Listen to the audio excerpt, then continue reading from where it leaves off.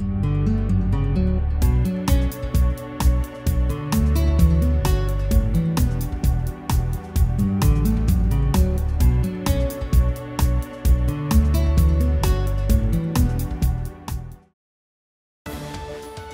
Plainville Board of Education, preparing students for success in a changing global society. All right, I'd like to call the meeting to order. Mrs. Tyrell, can you please lead us in the Pledge of Allegiance? Pledge allegiance to the flag of the United States of America and to the republic for which it stands, one nation, under God, indivisible, with liberty and justice for all. Okay. Now we have a special presentation by Dr. Brummett.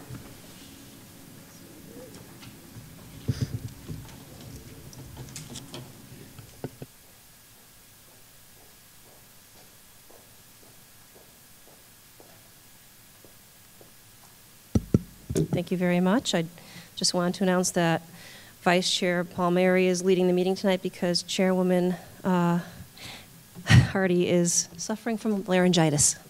But like a trooper, she's here anyway.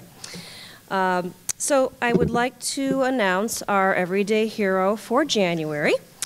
Our Everyday Hero is Nurse Julie Simard. She is the nurse at Wheeler Elementary School, and she was nominated by Samantha Miller, who is a recess monitor at Wheeler, but also a parent of several children in the school district.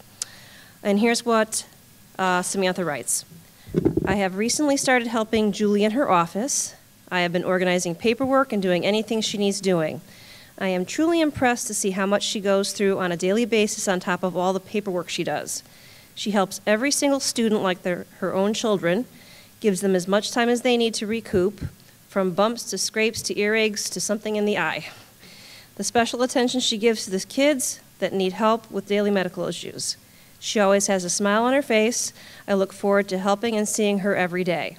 She truly is Wheeler's Wonder Woman. I can tell you that I loved working with Julie. I can tell you, this is me now talking, that I love working with Julie when I supervised school nurses. She was always calm, willing to assist the nursing team, and extremely knowledgeable about school nursing. And gone are the days when nurses just need to worry about tummy aches and scraped knees. Today, school nurses deal with life-threatening allergies, seizure disorders, students who require complex medical treatment during the school day. Julie does this all, and she does it exceptionally well. And did Andrew want to come up and say a few words, or? Well, I'll just say Principal Andrew Batchelder said he might want to say a few words. Well, on top of all what Julie does every day, she has the complex task of dealing with a principal who has a germophobia. Oh, didn't know that. So she has to take care of me all day long, every day of the week, and does a great job. Now, Julie's a fantastic nurse. In all seriousness, she's the best nurse I've worked with in 22 years as an educator. She's highly effective with parents, kids, teachers, and she goes above and beyond the call of duty every day throughout the night. She's accessible. She does a terrific job, and I'm grateful to have her at Wheeler. Thank you. Congratulations, Julie Simard. Come on up.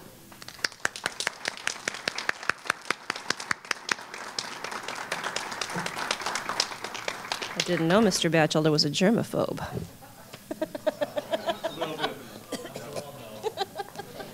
Come on up, Julie's daughter too, and Samantha.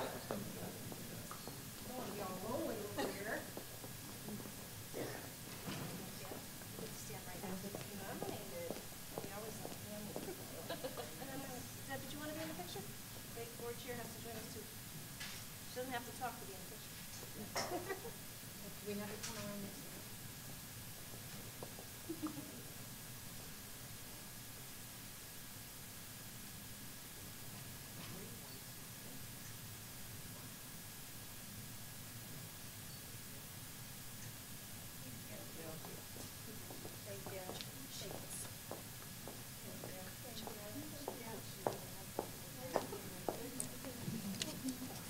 And that concludes my special presentation.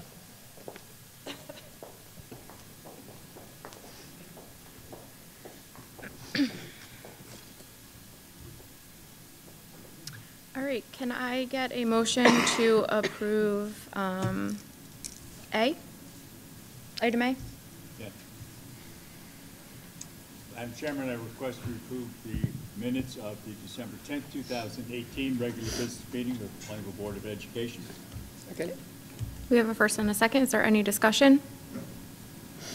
All in favor? Aye. Can I please get a motion to approve item B? Madam Chairman, I request to approve the minutes of the Board of Education special meeting of December 3rd, 2018. Second. I have a first and a second. Is there any discussion? All in favor? Aye. Any opposed? Any abstentions? Okay. Can I please get a motion to approve item C? Madam Chairman, I request approval of the minutes of the Board of Education special meeting of December 4th, 2018, a meeting of the Facilities Subcommittee. Second. Okay, I have a first and a second. Is there any discussion? Okay, all in favor? Aye. Any against? Any abstentions? Okay, thank you. Next, we have a citizen comment. So if anyone would like to come up and comment, just come up to the podium and state your name and address. No one? Okay. What? All right. Now we have our council liaison, Mrs. Puglisi.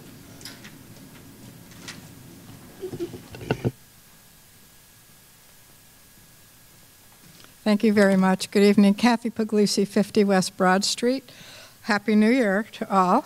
It's New Year since I've last seen you. I have a few items I thought you might be interested in, some of which you may have been aware of, but I'll just give you some highlights of our December 17th meeting and our January 7th meeting. At the December 17th meeting, the council approved a bid for a new fire pumper apparatus. If you recall, back in June, the town approved a referendum for some new equipment for our fire company. We had two companies to bid for the apparatus. The lowest bidder was submitted by Bulldog Fire Apparatus.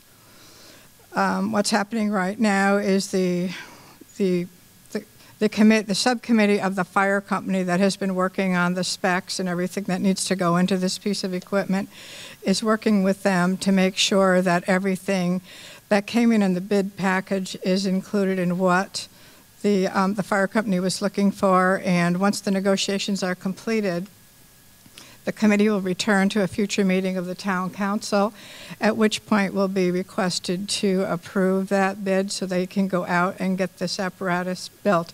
They actually do build them from whatever the fire company deems they need to have on this, so it will take, well, probably over a year before we can take acceptance of the equipment, but that's actually moving along. The piece of equipment that it's replacing is close to 40 years old, so it's certainly in need of being replaced. Also, you probably all have heard that our planning and economic developer, Mark DeVoe, has accepted another position in Middletown as their city planner. He had worked for the town for 10 years. His knowledge and attention to detail was renowned. He was an avid supporter of new businesses that came into town, and he certainly helped pave the way for them to come in without as much difficulty. He answered questions and made sure that the process was as seamless as possible. We'll certainly miss him. He had a great wealth of knowledge, and he certainly knew Plainville. He grew up in Plainville, and Middletown has him now, so we will soldier on, but we certainly wish him the best.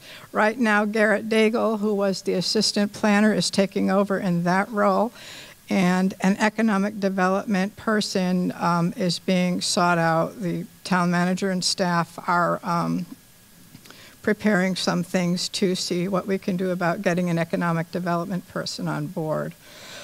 Also recently, as you probably are aware, there has been a rash of screws and nails being left in our roads. A great many, actually over 100 people that we know of have had their tires damaged. Somebody is actually dumping screws and nails in our roadways. And it creates, at this point in time, we are quite lucky that there hasn't been an accident that could have been caused by that type of vandalism. However, it continues to persist. The police department has a plan of investigation right now. They are closely following this, but to date, we have not identified anybody that's responsible for this. So the message our chief actually delivered to the council was, if you do have one of these episodes, please let them know.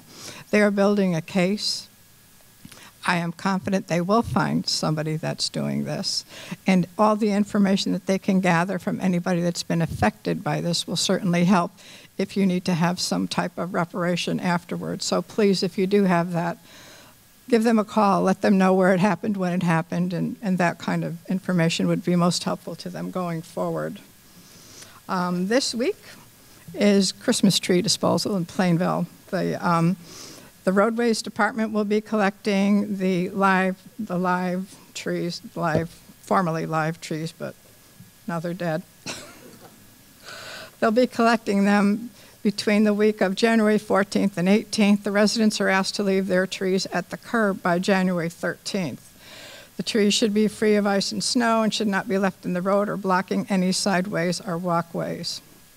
If you're unable to get your tree out at this time, there is a place down at our transfer station where you can bring it yourself and dump the tree into the barrel, and our folks will be glad to take care of that. But it's certainly, this is an annual event that we provide for once we switched over to our current recycling program, the town no longer picks up trash, so we have to do it in another manner. And this is how we've decided it's probably the most efficient way to take care of some of those things. So trees are being picked up this week. A couple more items. The student winners of the annual fire prevention poster contest were at the town council recently.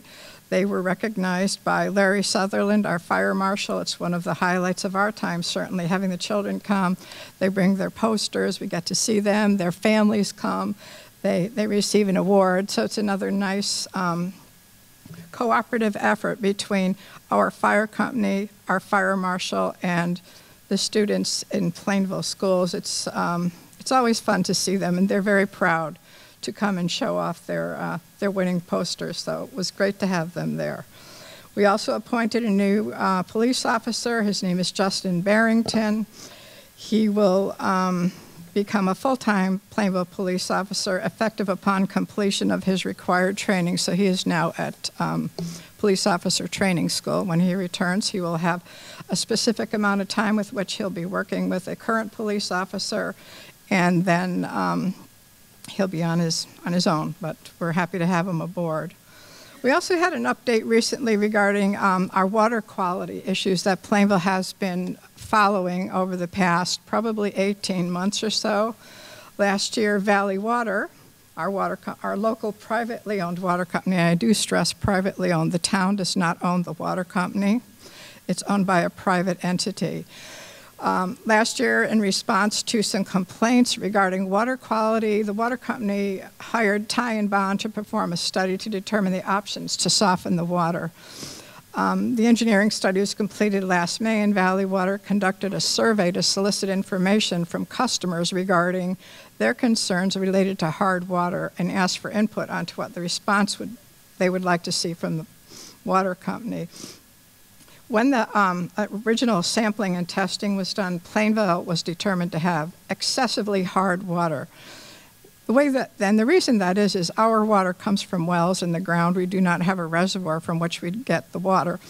And as a result, there's a number of minerals and things that are in the water, making it hard, as they say. According to Valley Water, regarding their survey, 18% of the customers responded to the survey. Now remember, every customer was sent a survey. They stated that 2/3 of those who responded said that the hard water was either a moderate problem, which they could live with, or not a problem at all. They also went on to state that more than 1/2 of the respondents claimed they were unwilling to pay for any associated water rate increase for softening the water. The Valley Water Board of Directors had determined rather than constructing a costly treatment plant, they will pursue an alternate course of action through operational changes, such as blending with their other water sources to reduce hardness, as well as provide assistance and advice on how to deal with the effect for individual customers. The town staff is going to be meeting with representatives of Valley Water, the State Department of Health, and PURA, which is a regulatory agency of the state of Connecticut. PURA regulates the rates that Valley Water can charge to their customers in an attempt to get a better understanding of what they have proposed. Notices have been sent out to customers regarding the survey as well as their plans for moving forward. Plainville has basically two wells, one on Woodford Avenue and one over by Northwest Drive. The Woodford Avenue well is harder water than the water in the other well. So what they're going to attempt to do is blend it by trying to mix the water together, hoping it will lessen the effects of the hardness. I'm sure that's something that's going to go on for some time before they get some kind of results and testing back to see if what their efforts are have made any difference. So that is a project that had been very much publicized in the town. The town council held a public information session a year and a half ago. We had a few hundred people there. I will say that all of the residents that spoke that evening were not in favor of Plainville water. Some people go to the extent of putting softeners and filters on their home themselves in order to make things a little bit better. Others just believe the water company is responsible for making sure the water that comes into their home is of a certain quality. So this is an ongoing issue. The town will be coordinating with the water company and with its residents. If anybody has any questions, you certainly can call the town manager's office. Probably the most direct information you'll get would be from Valley Water itself. So I would encourage anybody to do that if you're interested. If there are any other public meetings that we have as a follow-up, we'll certainly make sure everybody gets an opportunity to come and speak. Tomorrow, we're going to be meeting with the board for our joint budget preview. We're looking forward to that. As I had recently found out, the governor has requested a delay in presenting the state's budget. Usually his budget needs to be delivered by the early part of February, probably first or second week. He's requested that he has a delay to present his budget, and now it will be more close to the end of the month. So our anxious anticipation is put off for a little while, but it's really going to be it's going to be another interesting time. They're going to be developing the biennium budget. We all know about the deficits that exist and some of the proposals out there for trying to do some other things in the state. So we'll begin our work sessions on the budget in March. I believe the board starts them this month. Next week. Okay, so this is upon us, and it would be nice if we had more information earlier on to plan more appropriately, but we do not. So we will continue on and keep our eye and keep our ears open with our legislative representatives who can bring back information as it starts to develop. And just one last thing as a public service announcement, the Plainville Food Pantry is having its major fundraiser on Saturday, January 26th at the AquaTurf beginning at 6 p.m. If anybody's interested in attending, please call Susie Wurst at the Food Pantry for tickets. That's it. I'd be happy to answer any questions if anybody has any for me. Oh. Okay. Great. Thank you. Next, we have the superintendent's report. Thank you very much. The first item on my report this evening is going to be an update on the state of Plainville High School. I have Mr. Carl Johnson, our brand new high school principal here, to go over some of our highlights from all the departments, and he's also joined by his administrative team, Chris Farrell, John Coe, and maybe later on we'll announce the third person from his assistant principal team. Mr. Johnson, it's all yours. As you mentioned, brand new, so this presentation will only cover anything after November 1st. Just kidding. All right. So First off, thank you, Dr. Brummett, Mr. LePage, Plainville Community Schools Board of Education. I appreciate the opportunity to speak tonight on behalf of Plainville High School. You know, traditionally, I believe this is an update of the high school and really to get a chance to tell the board all the great things that are occurring at Plainville High. If I am long-winded, I apologize because of my love for Plainville High School. If you talk to me for a period of time, I think you'll realize that that's true. And unfortunately, there's a lot I want to highlight, but I will try to keep it brief. Plainville High School, just quickly by the numbers, currently we are at 696 students, pretty evenly dispersed throughout the 4 grades that are currently here. We have maintained pretty stable in terms of enrollment. I know there had originally been some predictions of a drop in enrollment at the high school, but we've actually maintained right around that 700 number. If you go on to faculty and staffing, what you can see is we have 11 academic departments. Currently we have 59 academic staff, as you would call them. You can see the pairs and tutors, school counselors, 4 administrators, 1 SRO, which I'll highlight in a minute, 6 office professionals, and then also 2 security monitors. 96 total staff at the high school. Some of those people do have responsibilities at other schools or elsewhere in the town, but you know, we consider them part of us, so we're counting them as whole. In terms of security enhancements, which I just think is an important thing to mention this year, as we have done quite a bit with that. Over the summer, 23 cameras were added to the high school. It brings our total to 50 cameras, both exterior and interior in the high school. We also have gone through an enhanced lockdown and emergency training. A majority of that occurred in the November PD day, and we'll continue training. And for me personally, we take the safety and security of our students here at PHS very seriously. And so, priority number 1 is that, and we will continue training on that and continually, as we can. If you've been to the high school recently or any school throughout the Plainville Community Schools, you probably noticed that we have an updated visitor management system. So you've seen the Raptor system in place. We rolled that out at the high school without, I think, any issues.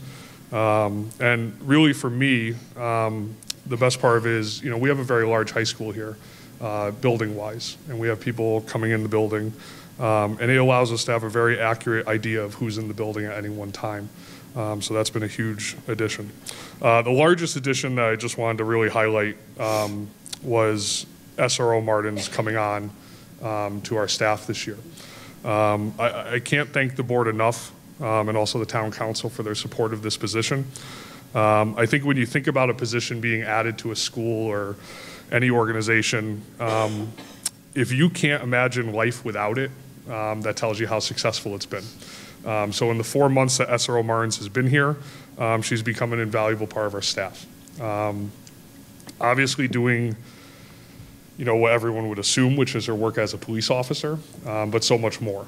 And I tried to put some photos up there really highlighting what SRO Martins does on a daily basis. She is teaching classes consistently. She is forming relationships with students, which, for me is maybe most important. There are a number of students who gravitate towards her. And then you also have the fact that she comes with a wealth of expertise, and I really like that photo of her walking after the crime scene investigation where they did a mock accident in the bus lane.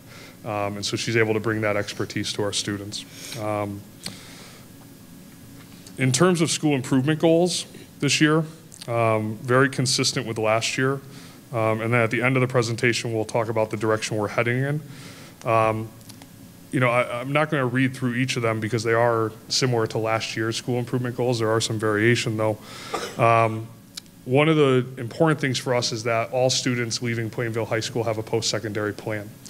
I'll highlight in a few minutes the school counseling department, the work they've done on that, and continue to do on that to make sure every student has a post-secondary plan. Last year, Mr. Medic met with every senior before they left Plainville High School to talk to them about their post-secondary plan. I plan to continue that this year. I think that's a really important kind of last rite of passage before seniors take off. We also, too, if you've we've been working on learning targets at the high school, seeing as a valuable piece of instruction.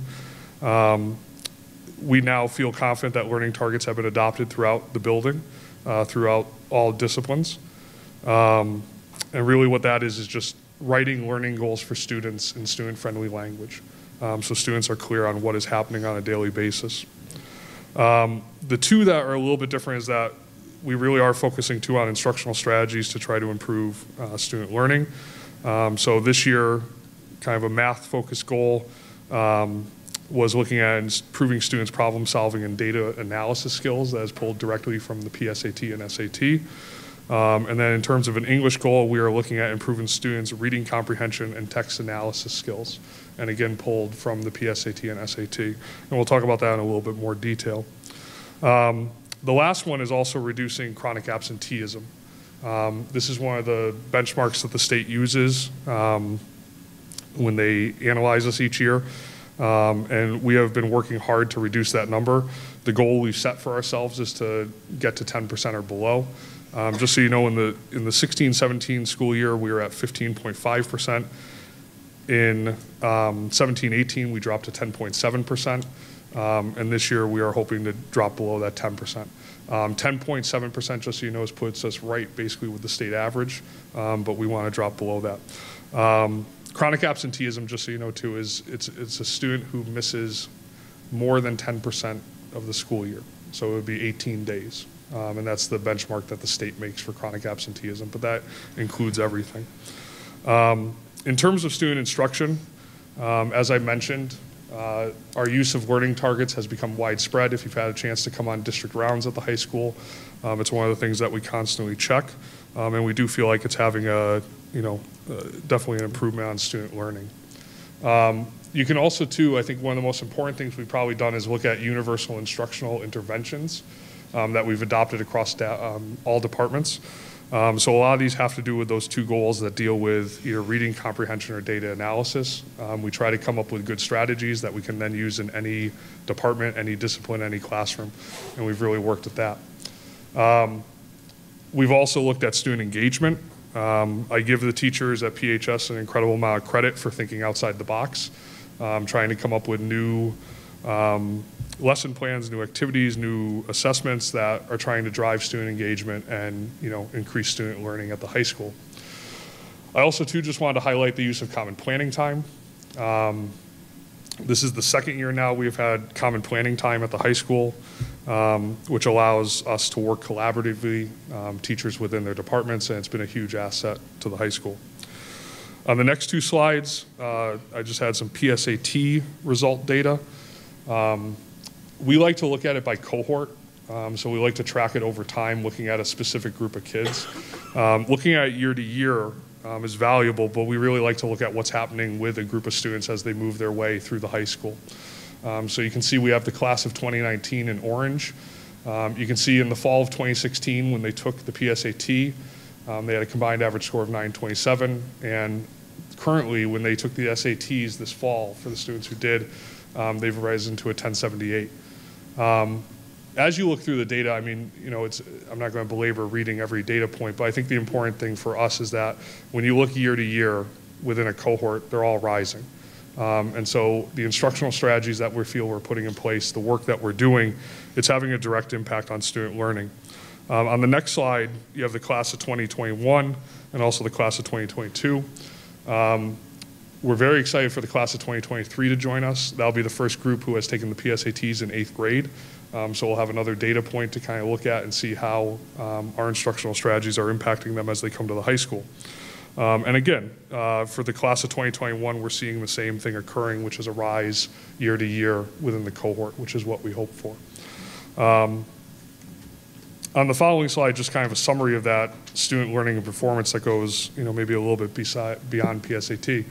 As I said, they continue to show growth over time. One of the things that we've really adopted throughout the high school is the use of SAT-like questions on assessments, so that students get exposure to SAT-type questions when they're doing assessments in classes. What I think you might find interesting is that this is not solely being done in math classes or English classes, but it's being done across all disciplines. So you can go into a physical education class and you can see students using SAT-like questions when it's appropriate. And it's really hoping to, bring that exposure to the type of questions that they'll ask. And at the end of the day, it's just strong skills that they need. And so that's why we value it so much. We've also put interventions in place to try to assist students, SAT prep classes. This year we also, with the work of the math department and really, them doing it on their own, creating a math lab, which we'll talk about at the end, but we're going to try to replicate and move forward. And also the use of Khan Academy. I did want to highlight the SAT prep classes. We've now had SAT prep classes back at PHS for a year and a half. If you look at those individual students, you can see the impact that these SAT prep classes are having on them. So out of 94 students, the average growth for the English writing reading test is a 55-point increase and a 60-point increase for math. So that is before they took the class till after they took the class when they retake the test. So it's having a huge impact on them, and we really see the benefit. One of the big things too is, and this is very important for us, is using the testing data as a way to analyze student performance and really understand what skills we need to address. When I talk about the math department in a few minutes, you're going to see the power of that and how much trying to target a specific skill and really looking at how we can benefit those students, it can be incredibly powerful. And I think, just importantly is that if you come to the high school, if you come to a CPT meeting, if you come to a PLC meeting, we're continually trying to refine and examine how we can assist students. And this is one way we try to do it. So on the next slide, we just talk about common planning time.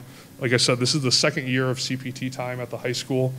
What that means is that every teacher in the high school, in a 4-day rotation, they have one period that is set aside to meet with their department, and they can work together collaboratively. It's very important for me. We expect our students to work collaboratively, and it's important for me that students see our teachers working collaboratively. It's incredibly valuable to the growth of the departments and to the growth of teachers. They use the time for a host of activities. If you ever get a chance to come to a CPT meeting, it's one of the most professionally rewarding experiences I think you could see. They're working on curriculum, they're working on planning instruction, they're working on development of best practices, analysis of student data, and designing student assessments, just to name some of what they do. And these CPTs have really been, I think, instrumental in driving a lot of instructional growth and student learning growth at Plainville High School. In terms of school climate, student discipline numbers, so we looked again at September, October, November, December. And as you can see, our numbers have fallen in terms of student discipline that's being merited. What I think is important to understand, and when we reflect on this, I think is the work that's being done. And I really want to credit our school support staff, obviously the fellow administrators, and also our teachers. When we get to the point of student discipline, I view it very much as a reactive thing. And so we've been putting a lot of work into the proactive. And so trying to ensure that before we get to the point where we're issuing student discipline, and obviously there's cases where you have to, but also working to try to ensure that we don't get to that point. And I think the numbers show that we're having some success with that. I forgot to mention, but all the photos in the backgrounds are from this year, and just highlighting kind of life at Plainville High School over 4 months. So just wanted to make sure you were aware of that. Just some quick department highlights. Some of the departments really wanted me to highlight some of the work that they're doing. In Unified Arts, the Unified Arts Department does some incredible stuff, some incredible work with students. The Go Baby Go program is well known and a real highlight of the work that they do. The shop classes have started to look at mass production techniques. I was actually down there doing an observation, and they had created a true shop in the wood shop. They had a foreman who was running everything, and they were meriting out jobs and reassigning tasks as they fell behind on things. So really doing some great stuff. Also just highlighting, recently in the wood shop we've added a new flatbed CNC. It's really a point of pride for Plainville High School. This machine, as far as the representative has told us, we're pretty sure we're the only high school in the Northeast that has one of these. And so the students at Plainville High are really getting some unique experiences.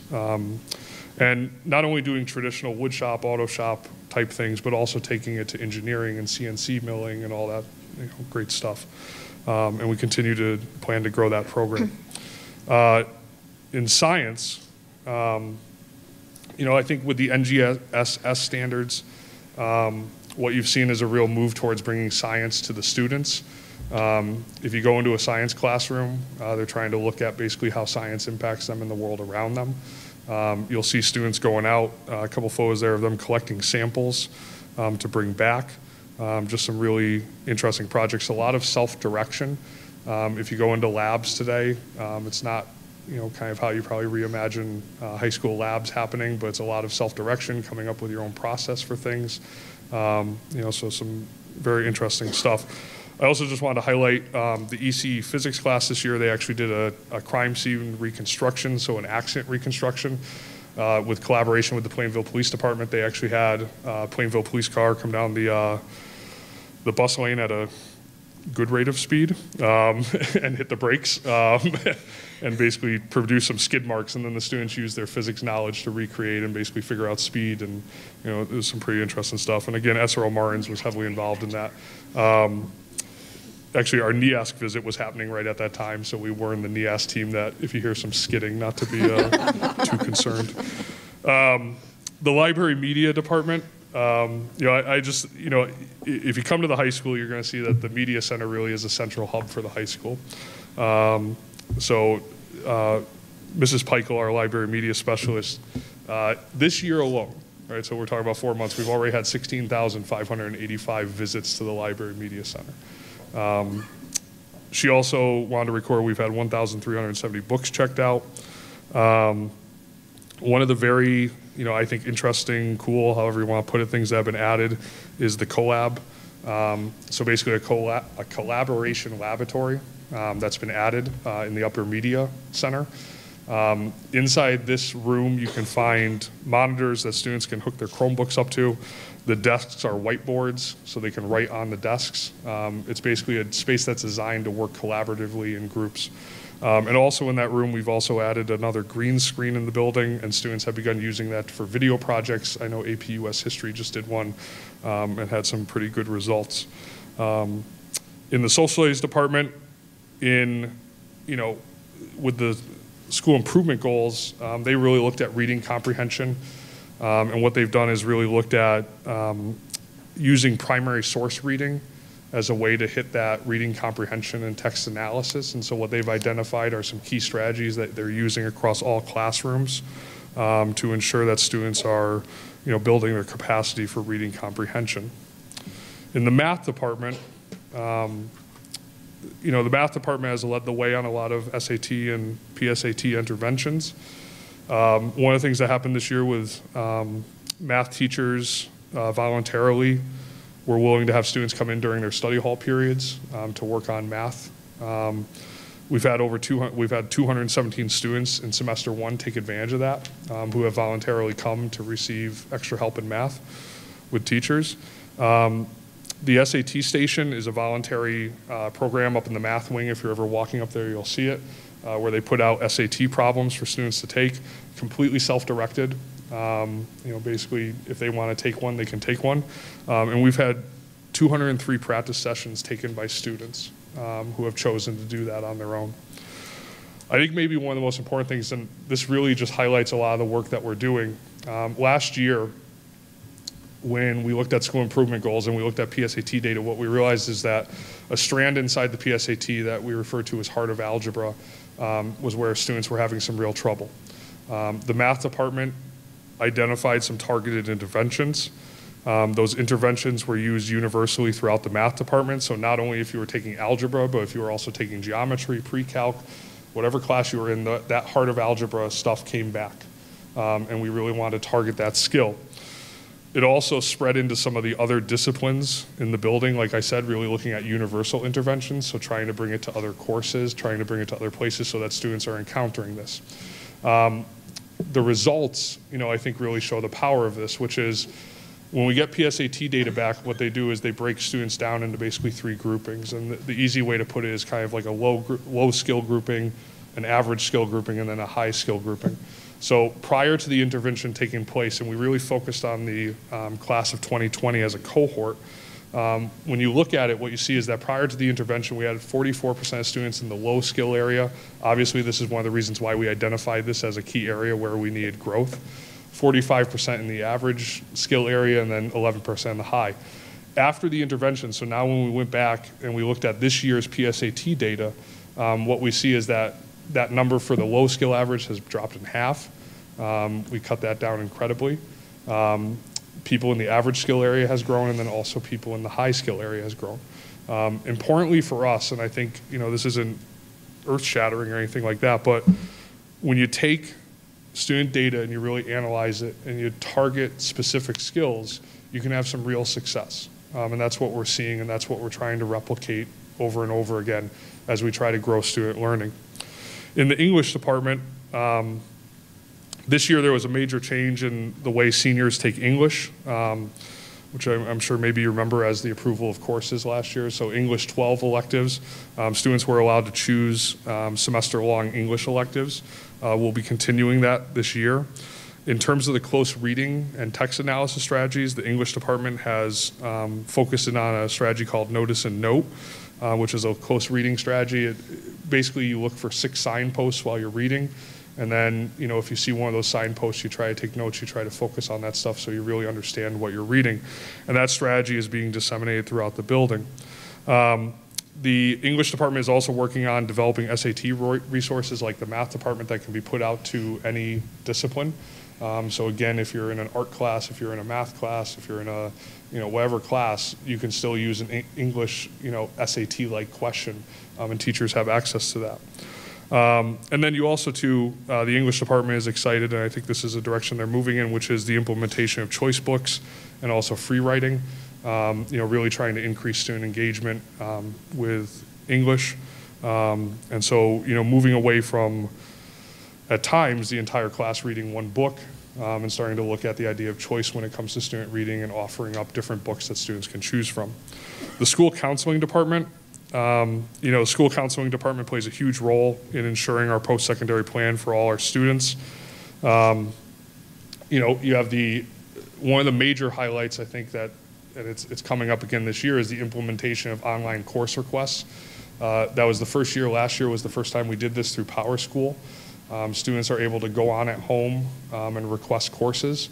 We'll be doing that again this year. One of the major benefits for us is gaining back a day of instruction. Previously, we used to have to take what we called an X day right after midterms, and we basically shut down the high school, and students would go around getting requests from teachers. What we're now able to do is, because of using the online platform, is able to do that, online and gain back a day. Importantly, too, really what it's designed to do is create a conversation between parents and students. And so that's what we really try to stress, and we try to over-communicate when this portal opens. We really want parents and students and guardians having a conversation about the courses that their students are choosing to take. And really thinking about that. And so that's a major thing. The school counseling department last year, they committed themselves to one-on-one meetings with every student at least 3 times. And they've been successful with that. Part of that is also cleaning up scheduling and the way requests are done to create time for that to happen. I just wanted to take a second too, because we don't really get a chance to do this with the stay at PHS, because usually we focus on the first couple of months, but I did want to celebrate the class of 2018, and especially with school counseling. 78% of students from the class of 2018 went on to higher education. 4% of students went on to a vocational or trade school. About 1% of students went on to the military. That would be directly into the military, so not to our ROTC program. 13% of students joined the workforce, so had plans to basically go directly into the workforce. One of the other things I think, really I would highlight for the school counseling department is that 72% of seniors were accepted to their first choice college or trade school, which they're very proud of. I'm very proud of it. I think our entire school is very proud of that. The class of 2018, through Learning Through Service, completed 5,330 hours of community service across the class.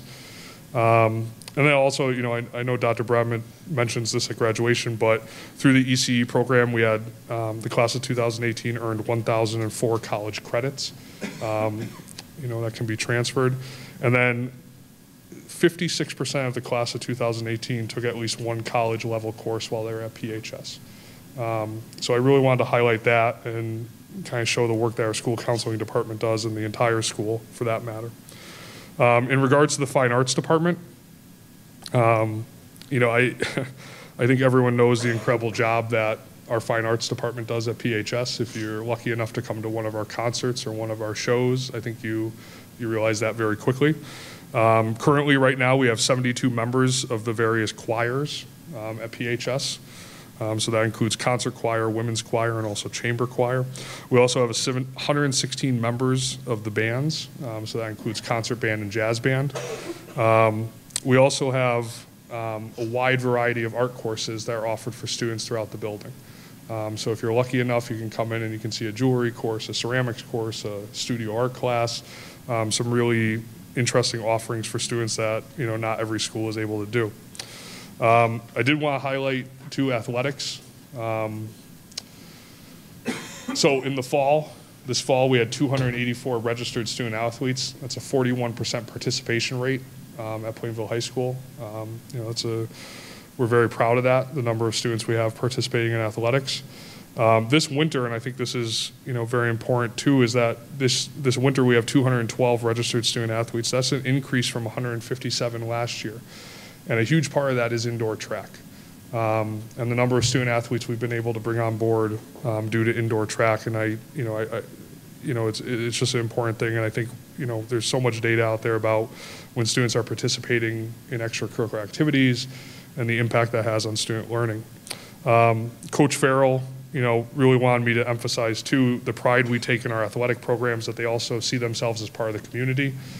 So there's a whole litany of activities up there that our athletic programs take part in, raising funds and also contributing community service hours to the community, really investing themselves in our town. We also had over 70 student athletes this fall who received all academic from the CCC conference.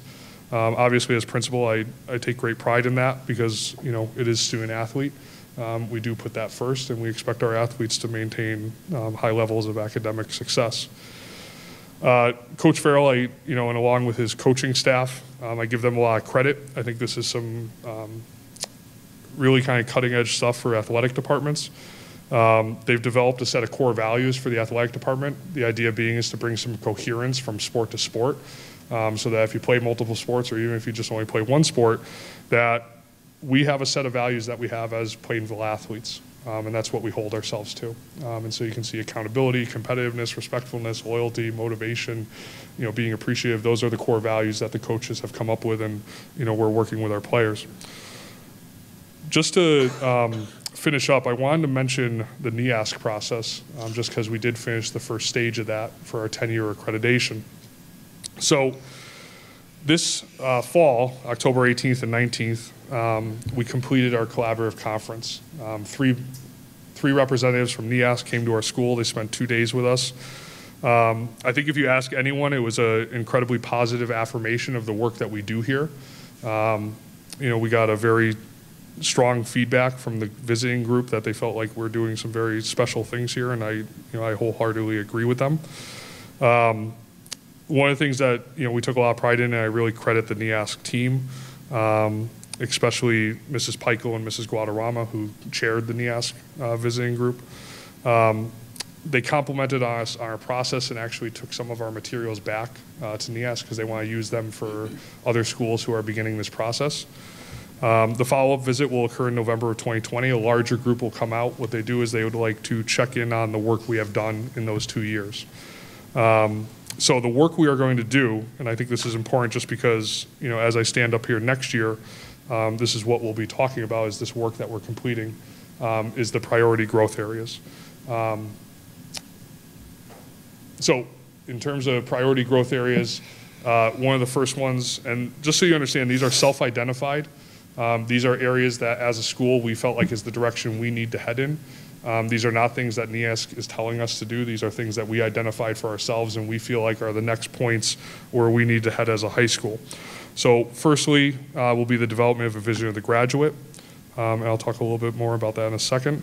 And then also refine and expand Tier 2 interventions. So really looking at how we provide interventions for students at this high school, especially targeted interventions. So kind of some of the things I've referenced.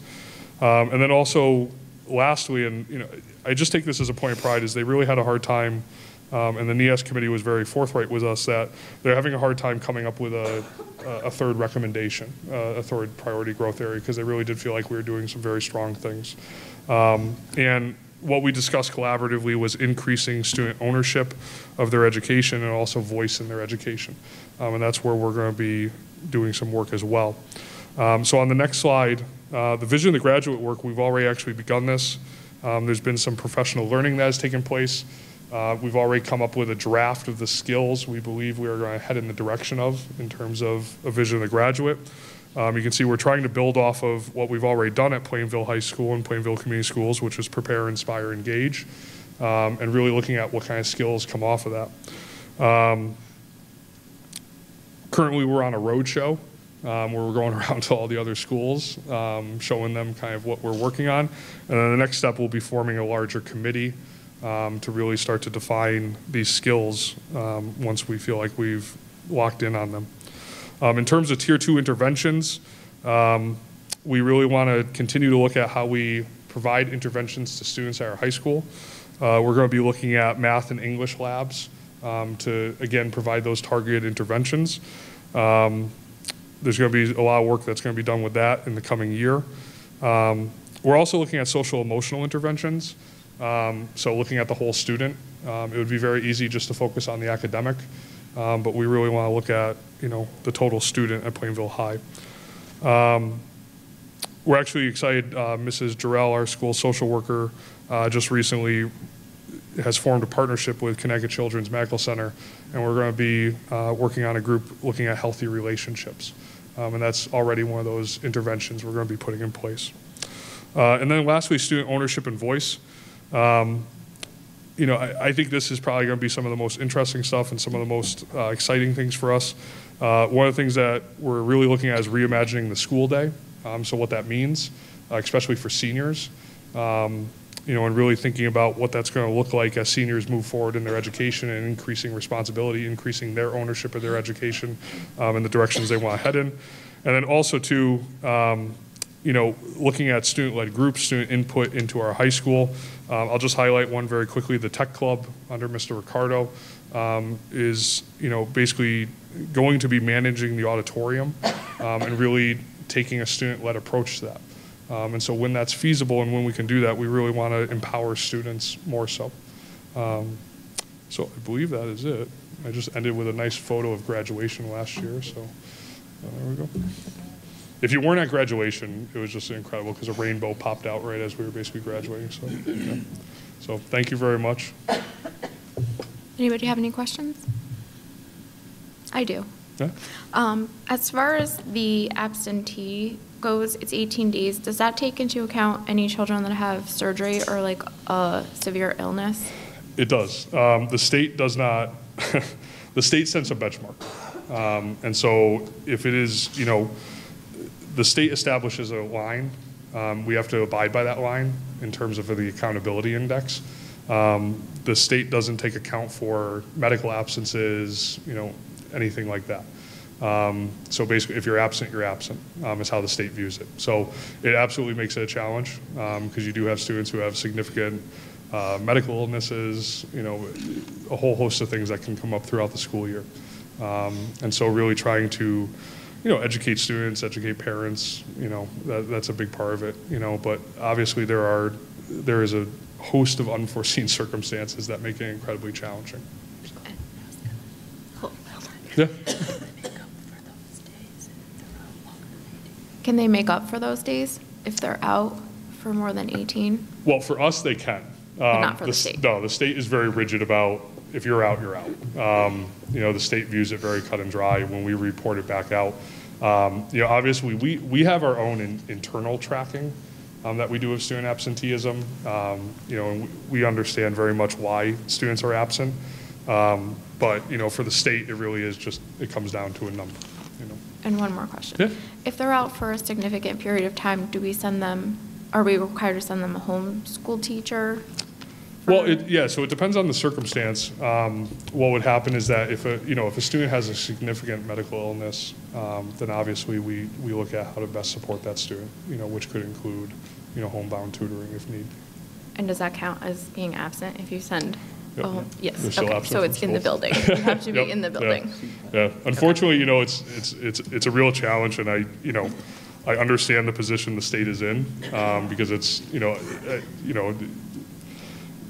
the number of variations you can get with attendance. I know it sounds like a very simple, thing. It's like absent or not, but it's an incredibly complex situation, I guess would be the best way to put it. Okay, thank you. Oh, you're welcome. I just had a quick question. Principal Johnson, could you explain the responsibility of the school monitors? Yeah, so the school monitors in the building, they do a whole host of activities throughout the day. Whether it be monitoring the hallways, monitoring arrival, dismissal. They also fill in a lot of times for other staff members, so covering the front desk if that's needed. They also assist us incredibly with retrieving students, helping us out finding students. There's a whole myriad of activities that we do with the school monitors. We have two, in my experience, we have two very strong school monitors in our building. They really are invaluable to us. I feel like I'm shortchanging them because I'm, answering quickly, but the work they do and the expertise, I'll highlight real quickly. I call him Chief Lowell Humphrey, but if you know Mr. Humphrey, he was the former chief of police for Canton. He's our head of security at the high school. We're incredibly lucky to have him.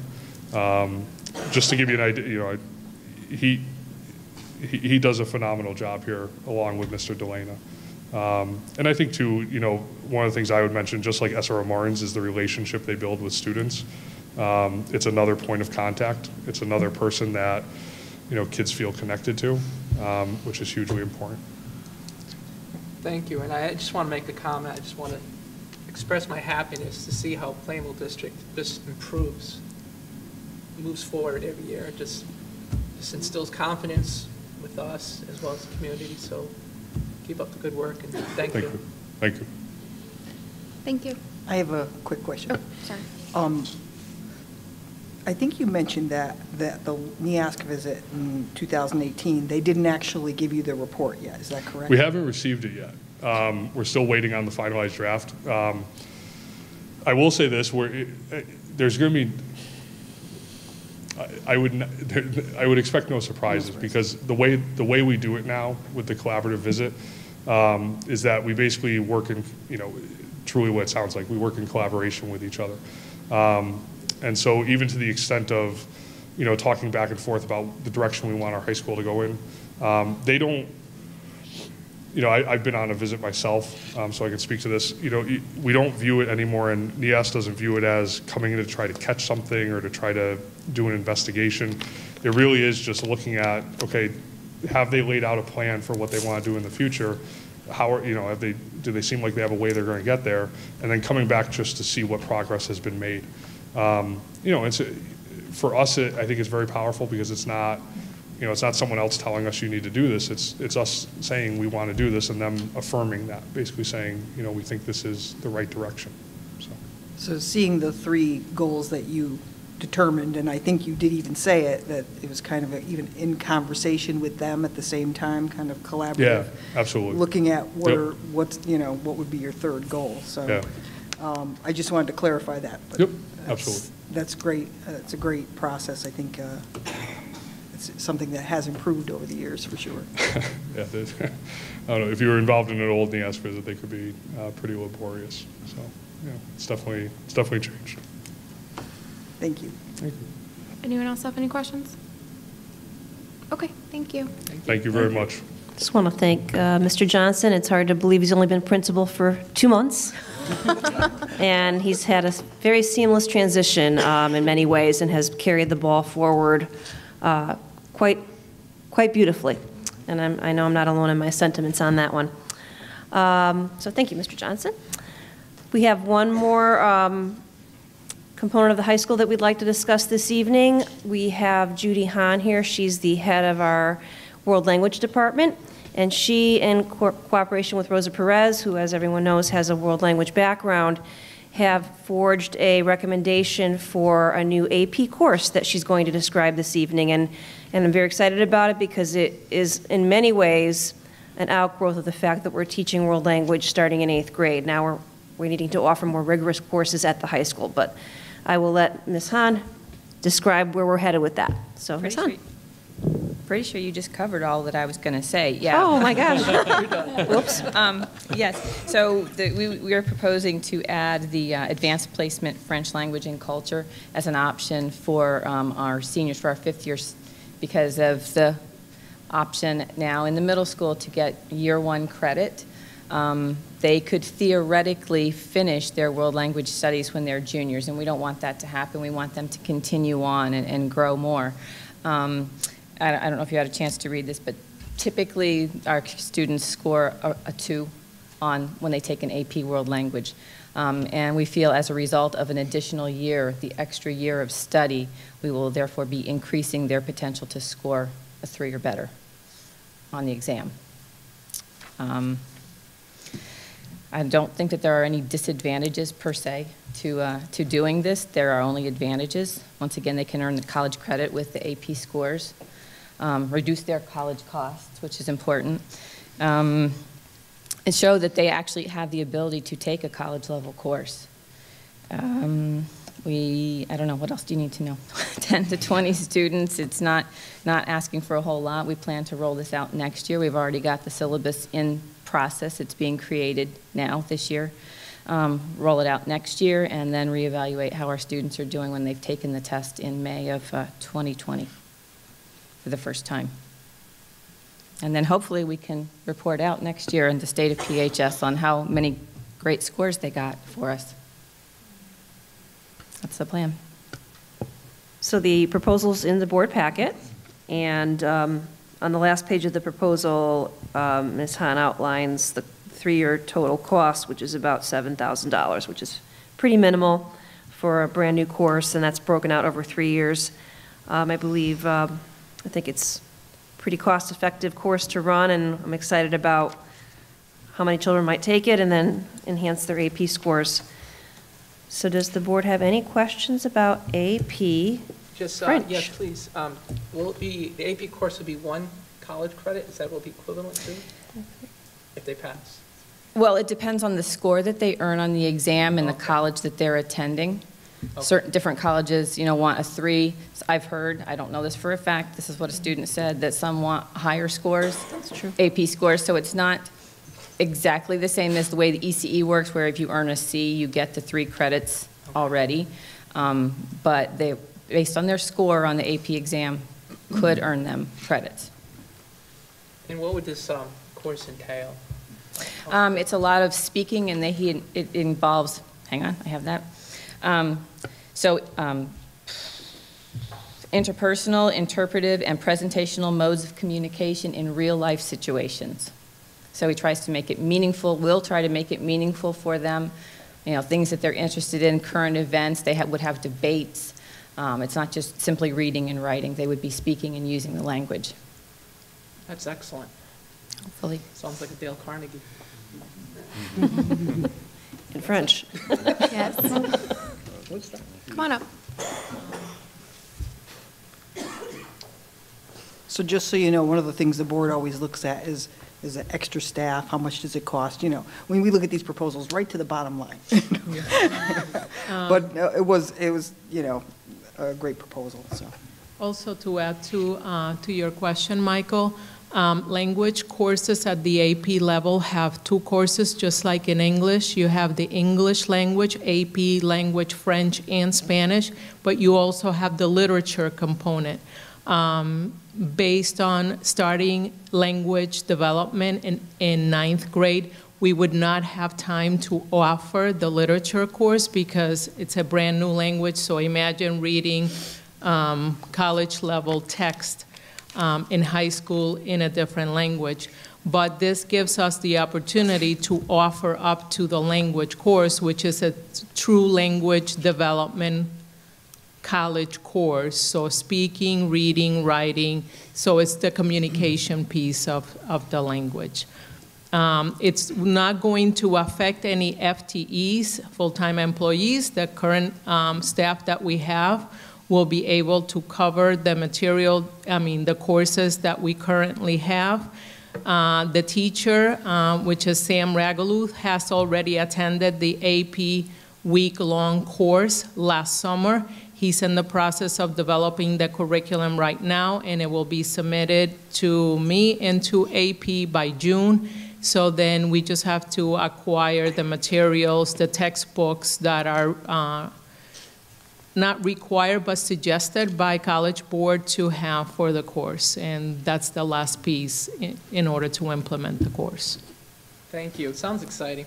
Oh, it is. Yeah. Thank you. I used to be an AP language teacher, Oh.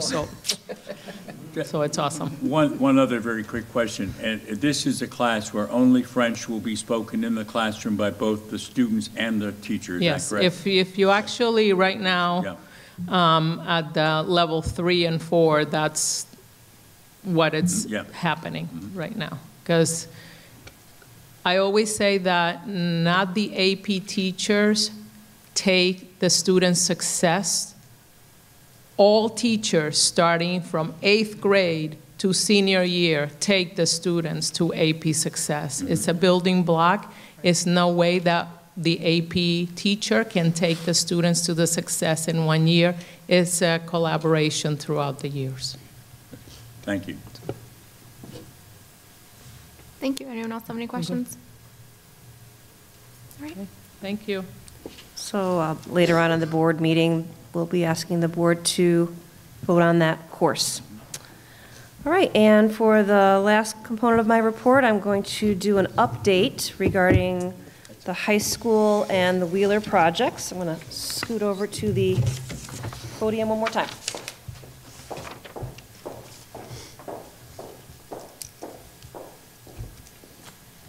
So lots of outstanding things happening relative to our building projects. First off, I wanted to let the board know that the high school project, paving that is largely complete.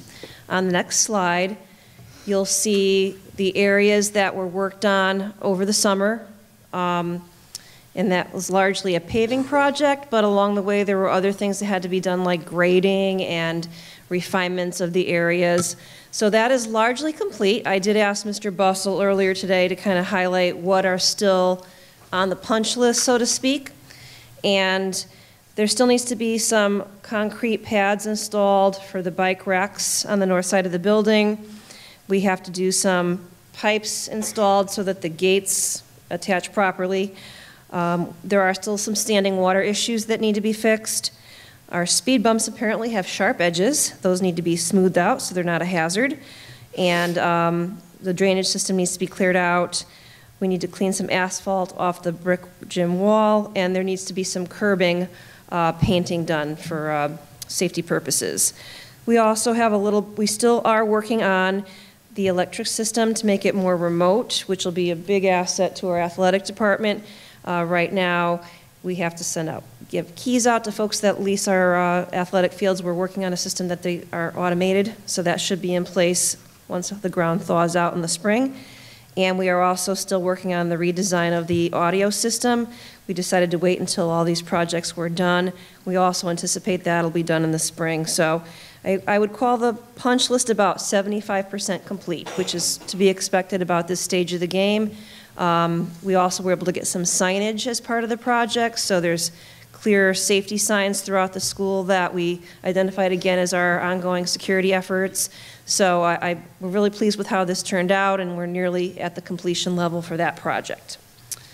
Now on to the Wheeler project, which is making awesome strides, but we're about a fifth of the way through that project. So this is kind of an overview of what was worked on.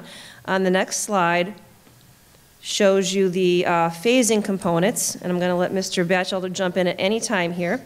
So over the first portion of this school year, they worked on phase 1, which is where the cursor is kind of floating around. Phase 1 was recently reoccupied, and that was an extraordinarily exciting day at Wheeler, January 2nd, when the kids got to see their new classrooms for the first time. Before I launch into that, though, just so the board sees what's happening, on the opposite end of the building, we did abatement over the Christmas vacation, where any hazardous materials were removed, and now that section is under full-blown renovation.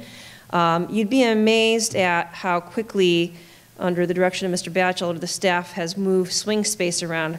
To save money, we did not do portable classrooms, so we're relying completely on swing space, other than having our preschool kids relocated to Linden for 2 years. So we've had to cram classrooms into different nooks and crannies of the school, but the teachers and the kids have been troopers, and it's just amazing on how quickly they were able to make all of this happen, and there was tremendous organization on the part of Mr. Batchelder. And on this chart, I want to draw your attention to the fact that that blue component on the back is the connector. That is absolutely the only new construction in this project that's connecting both wings together so that children can safely move from each end of the wing without going outside as they have to do now. It also makes it much easier for kids on the further wing to get to the nurse's office. And as you know, the nurse at Wheeler is awesome, so they want to get there. So these are, and that's really it. All the orange color code represent, minimal renovation, and the green represents significant renovation, and the blue means an addition. So only one area is new. The rest is just renovation, either minimal or significant. So that's all underway, and it's going beautifully. On the next slide, we have some really neat before photos. So this is one of our students, and I hope I wrote her name down in my notes. Let's see. I don't think I remember to do that, but Lynn knows. Rebecca Curtis? So Rebecca Curtis was going to write us an article about what happens when a school has a renovation project. So she went around with Matt Alashevsky. He's our project manager who's on site every day. Great guy, amazing to work with, always pleasant. So she's actually walking with him. She's got her little notepad, and she's taking notes for her article. And Lynn Davis is our photographer. So in the first top photos, you see her looking kind of what a classroom looked like before, in process of the renovation, both a hallway and a classroom. They looked pretty barren. You can even see the outside from one of those pictures. Right where she's standing in the left-hand corner, that's kind of, I believe, Matt pointing out where the connector's eventually going to go. He's kind of pointing across from that exit to across the way where the connector's going to go. And at the other picture, the far right-hand corner, lower right-hand corner, she's talking to Matt. But right now, that, I believe, is where the hardscape is now installed. And that was an idea that Mr. Batchelder had. He was worried that during these interim months, the kids would not be able to play outside if it were to be muddy and, once we get through winter. So he worked with the architects to put a hardscape there. So that is now installed. So the kids have a good place to play while the rest of the area is quite messy. So that was a nice idea on his part to give those kids needed recreational space outside. So these are our before photos. Now let's fast forward to the next slide. These are the after photos. So what you saw in the before photos was just this fall, and on January 2nd, this is a second grade classroom.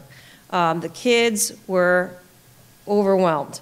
Mr. Batchelder and I went in a couple of days ago, and we asked them, well, so what's so good about this new school? What do you like about it? And here are some direct quotes. I love our new desks and lockers. The lockers are really a big deal. That's a big, big deal. So you see them on the very back of that picture. Having your own locker in the classroom is like huge if you're in grade 2. The new monitor, you can see at the bottom there, that's our new monitor for the children for all the interactive work that we do. And I've got to give a huge bang out to Kevin. His team was there every step of the way. Those monitors were installed by the end of that first week back. And there was issues on the end of the delivery where they didn't include the parts to attach it to the wall. so that threw a little wrench into things. But nevertheless, all of those monitors were installed by the end of last week, so everyone was able to hit the ground running. So the kids think the new monitors are really cool, and because they're bigger and the picture is much more refined. The kids also love their desks. Believe it or not, the desks have little ventilation holes all over the place, and at first I didn't understand that, but two reasons why. If for some reason you leave a sandwich in there for a period of time, you're going to be able to see in there so it doesn't get rotten. But even more important than that is the light floods through there, so you can look in your desk and it's not dark. You can actually see what's in your desk. So I was curious as to why they had holes in them, but now I know why. And the kids think their new classrooms are big and new. So those are direct quotes from our second graders, but I do want to add that our parents have been so pleased with how the school has worked together. The students, the teachers, the staff are all, really making this as smooth as possible for the kids. You would think, if you ever visited Wheeler, that maybe it'd be hard to instruct under those conditions, but the teachers are plugging away like troopers, and really it's going along quite well. So on the next page, I just wanted to thank all the people that have been involved in this process. I tease Mr. Batchelder, but he's done this job with military precision. Everything's run like a top. The boxes were labeled. Everything was just completely organized, and he's always on it. If there's something that didn't come in just right, like right now he's dealing with the heights of the desks, he's on it to make sure those desks are adjusted so our kids have good posture. Anything that's missing, additional countertops or cubbies, shelving, he's on it. And the faculty and the staff have all just been really taking all this in stride. We actually had members of the Plainville Rotary Club visit Wheeler right before Christmas break to assist in making sure everything got moved over. So we had all hands on deck, including our own Shirley Osley and Stacy Buden. We had PCS administrators who either dedicated, let us borrow their staff for that day, their subs, so that we could have extra hands on deck to allow the teachers that were moving into the new areas to reoccupy and have their classes covered. Mr. Guarino made the trip over to help out. Mr. LePage was moving furniture. I didn't move furniture, but I was there anyway, just saying hi and helping out. It was a very rainy day, yes. But really, we were all so determined to make sure that school was ready for January 2nd that all administrative staff helped out by either giving us some of their staff or actually showing up that day. Facilities was there, 100%. Technology, as I already mentioned, Kevin. The Wheeler students just really were just so supportive. And our work with the architects has been really very good. Mark Sedensky, Matt Olszewski, and the entire O&G and K&B staff. And our capital projects building committee, I attend those meetings on a regular basis, and they're always ready to help us with change orders, and very responsive team. We did do a tour, with many of them did attend right before the holiday so that they could see the fruits of their labor and time, because that is a volunteer committee that meets every other week to discuss the building projects that we have underway. So, and one last update that I got from the architects today is they're going to go to the state very soon to get approval for our playground equipment. So that's another very, very important thing. So overall, the Wheeler project is going along beautifully. You know, anything that was starting to fall behind schedule through Mr. Batchelder's efforts, we got it back on target. And did you need to add anything, Mr. B? All right. Even with all your germaphobe issues, you're still doing good over there?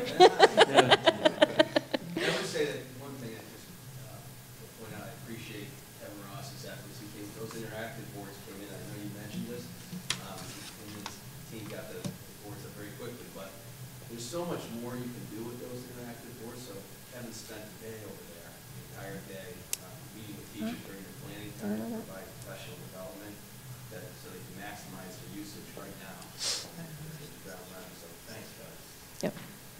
Truly a tremendous team effort. So that is the update I wanted to provide the board on the Wheeler project. I'm sure we'll do at least one more before the end of the school year.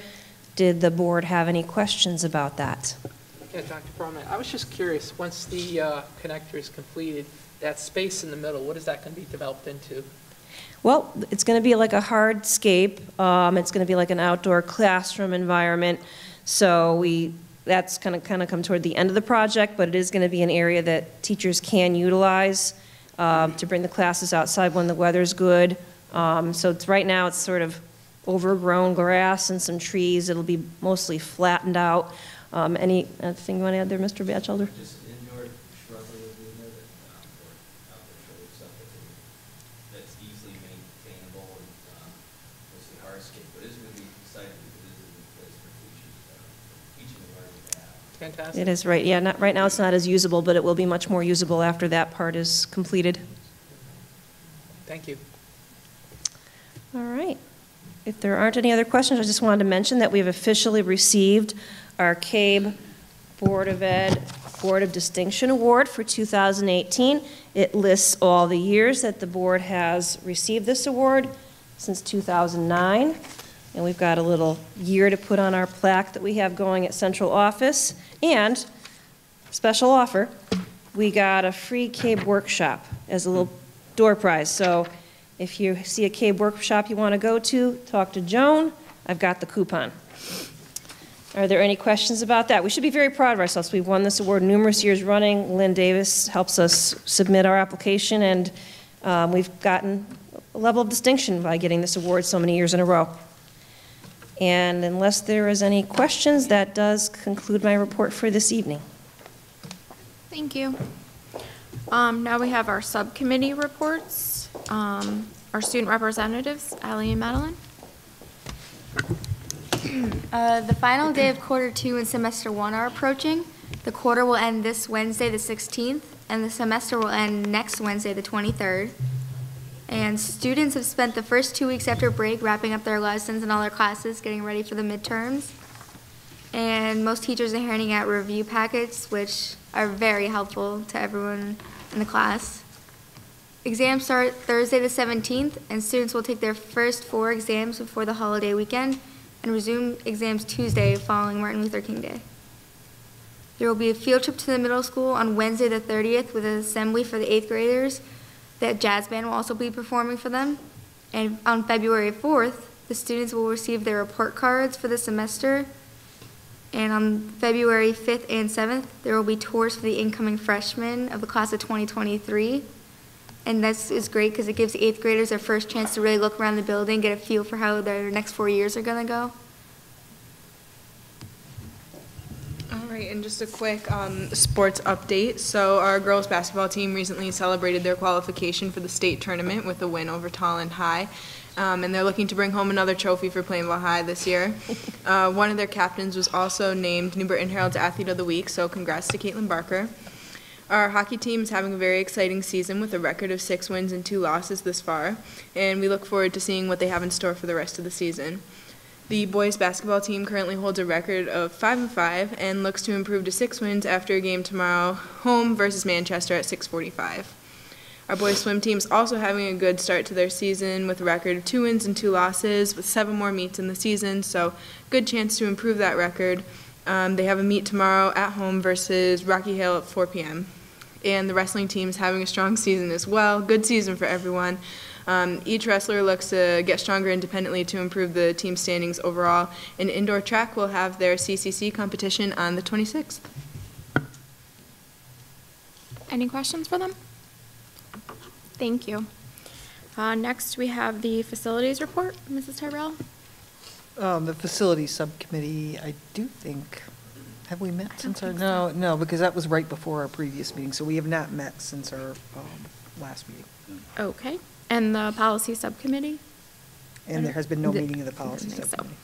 So. Mrs. Peterson, the finance subcommittee report? Nothing to Nothing. Okay. Mrs. Tyrell, the advocacy? Nothing No, to report. nothing. Okay. Turf committee? Dr. No, we have not met. Okay. Mr. White. The PAC met on January 9th. Part of the meeting was a pretty significant review by Mr. Johnson on the high records in winter athletics, the high participation, highest it's ever been. Also, just went over the midterm exam schedule, which you just heard about. The couple of dates for fundraising. Super Senior is going to be on May 23rd this year. May 16th will be the spring concert. And also Mr. PHS is going to be on March 21st. The group also discussed having premium seating and VIP seating, as well as premium and VIP parking for this year's graduation as an additional fundraiser. And their current treasury now is $2,715.77.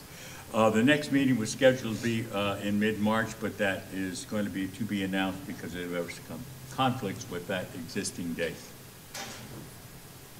Okay, thank you. Taflon, Mrs. Consalvo? The Taflon PTO met Thursday, January 10th.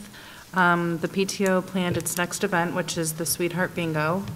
It's an inexpensive, fun evening for Taflon families, and it's scheduled for February 8th. They also discussed upcoming fundraisers, events, and PTO-sponsored assemblies. At a previous PTO meeting, parents expressed an interest in pursuing a more environmental approach to lunchtime waste and possible recycling. Michael Koch, the new food service director, will talk with the PTO at their next meeting about possible avenues to explore. And the next meeting is scheduled for February 7th at 7 p.m. Okay, thank you. Linden, Mrs. Wells? Yes, the Linden PTO recently met on Wednesday, January 9th. They're currently focused on raising funds for a new Lindy mascot costume, which you would be quite surprised at how expensive it is. They're currently planning for their Snowflake Sway, which is on February 18th. They are also currently trying to figure out a way to do more recycling in the school and teach the students more about recycling. I was kind of surprised to find out they have no recycling going on at Linden Street School, which makes me anxious, so I'm going to see what I can do to help them out. And on January 31st, they're doing a fundraiser at Jane's Place. If you're not familiar with Jane's Place, it's a relatively new business here in town. And a percentage of the proceeds is going to go to support Linden Street School. So I have lots of information here about Jane's Place. I encourage you all to try it out on January 31st. It's a really, really good, healthy place to eat in town. Okay, thank you. And the middle school, Mrs. St. Lawrence? We met on Tuesday, January 8th. Let's see. We had a successful Five Below fundraiser. We also had a very successful Chipotle fundraiser. We were a little nervous. You have to bring in $300 in sales, and luckily we made it to get 33% profit on that. So that was really a great evening. And we're looking forward to our carnation sale coming up in February. I think that's it. Our next meeting will be, I don't know, February 11th or something. I don't know. Second Tuesday of February. All right, thank you. Wheeler Elementary, they canceled their December meeting, and they are meeting this Wednesday. Mrs. Tyrell, do you have a correct council report? There was no correct council meeting since our last meeting. The next one is this Wednesday. Okay, thank you. And I will read Mrs. Hardy's chairperson's report. Robotics interest is down in the high school, which may be due to the busy schedules they have. The good news is there is an increase in the middle school. Members of the Board of Ed will be attending a legislative breakfast January 24th at the state capitol. Many towns will be represented for this presentation on new laws or concerns. And the school budget season is upon us. Technology and facilities are the improvements we are focusing on. A joint meeting will take place at the Plainville Library Tuesday, January 15th, and everyone is welcome to come. All right. We have no unfinished business, so new business. Board open forum. Anyone have anything to say? Really, Foster? Nothing? I'll just say that I was able to attend the winter concert here at the high school. Awesome as always, and always impressed with how many kids we have participating. I think Mr. Johnson just mentioned 116 members in the band. It's like a fifth of the kids in the building. So they did a great job. All right, anyone else? Okay. Mr. Adelstein, you have a quarterly special education cost report for us? Yeah, thank you. So once a quarter you asked me to report on special ed costs. It's important to look at it because it's very volatile and one of our highest cost areas. Mrs. Drzezinski's here, our special education director, and she can help answer questions. What I can tell you is, as of right now, we have 40 outplaced students, and we are $142,000 behind budget. So what that means is if all those outplaced students remained outplaced to the end of the year, if we didn't have any additional outplaced students between now and the end of the year, if our excess cost grant reimbursement came in exactly what we expect, we would be $142,000 behind at the end of the year. However, it's January. That's not going to happen. Mrs. Drzezinski knows that she's even bringing special education students back into district as we speak. It's early to forecast the end of the year for special education. So no action to take. It's really FYI at this point. And you'll hear next from us in March when we'll have more information. I just have a question, and we don't anticipate any cuts from what we expect in the reimbursement as of right now? We will get our first reimbursement in February based on what was submitted in December. We're very close to what we had. And if the reimbursement rate holds to what we were reimbursed last year, we'd be very close to what we expect. Okay, that's what I was wondering, the rate. A few ifs there too. Okay. Can I request a favor? When you put the enrollment and the number of placements, can you kind of put the previous report's number? Sure. You know what I'm saying? So we could see the difference. Yeah. And so right now, the number that you see in front of you is 40, and on the previous report, I believe it was 38. It's up a couple. I have it on my computer. That placement doesn't include any students who receive special services from the magnet schools. Yeah. It's not just outplacements. I think we're at warranty, state agency placements like the DCF kind of there, and local agency placements, and the rest are things that we don't necessarily have control over.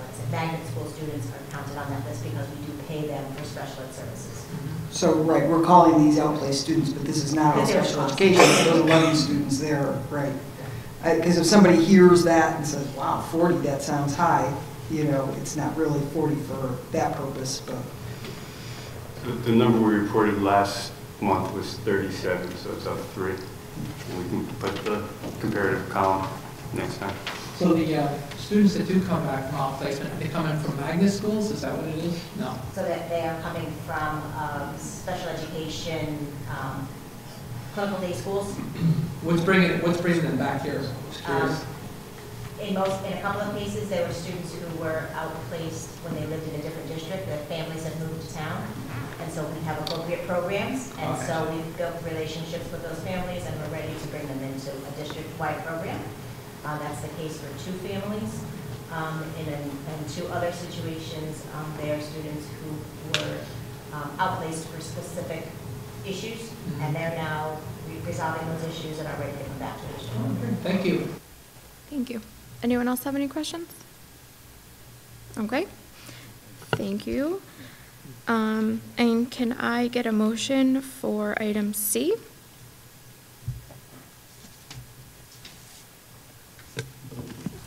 Request to approve a new course proposal, AP French, at the high school. Second the motion. Okay, I have a first and a second. Any discussion? Okay, all in favor? Aye. Any against? Any abstentions?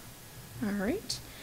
And can I get a motion for item D? Motion to request approval of appointment of the new assistant principal of Plainville High School. Second. Okay, I have a first and a second. Is there any discussion? Okay, all in favor? Aye. Any against? Any abstentions? Okay, thank you. Yay. Congratulations. And her name is Jen DiLorenzo. Okay, we have the consent agenda. Does anyone have any issues they want to take anything out of it and discuss? No? Motion Okay. to approve the consent agenda as listed. Seconded. Okay, I have a first and a second. All in favor? Aye. Any against? Any abstentions? Okay. And can I get a motion to adjourn? Motion to adjourn. Second. She seconded. All right. All in favor? Aye. Anyone want to stay? No? Any abstentions? All right. Thank you.